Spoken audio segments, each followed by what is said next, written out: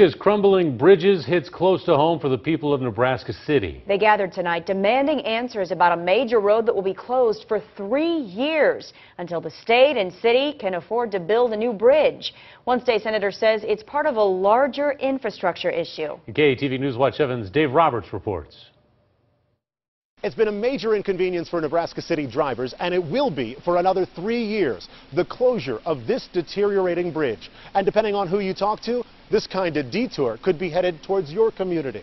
In some cases, looks mean everything. The 4th Corso Viaduct is one of those cases. Rust, holes, it's falling apart, and people cut off by the closed bridge feel unsafe. If we do have an emergency up in a town, and if there happens to be a train on the track at that point, it may be 10 or 15 minutes before they can make it around. The news got worse when neighbors found out it would be closed for 3 years. 3 years is way too long. It didn't even take them 3 years to build the bridge the first time. It's surprising to find out that there's been no money set aside and no plans made. Was the city unprepared for this closure? No, the city knew that we weren't prepared for the closure. We thought that the bridge would sustain us. We would be able to sustain the bridge until we actually replaced it.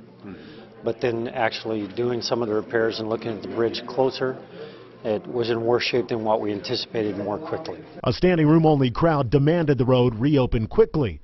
Unfortunately, as the state's bridges deteriorate, other cities might find themselves in the same situation. Is this a sign of a bigger problem that the infrastructure in our state's failing faster than we can get around to repair it? It certainly is. I mean, we have documented proof the state has the numbers of bridges that are over 20 foot in the state are behind deficit, and we're behind on the funding as well. Is this a sign of a much bigger problem that infrastructure like bridges are failing faster than the state can get around to fixing them?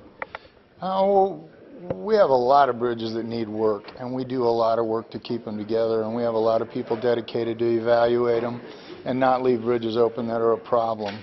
I think we're gaining on it. We have been gaining on it. The city says it could have fixed this bridge for about $1 million, but because of that high price tag, they decided to put that money towards a new bridge that costs roughly $10 million. And even though the crowd tonight is begging them to find a faster solution, it's not likely going to happen.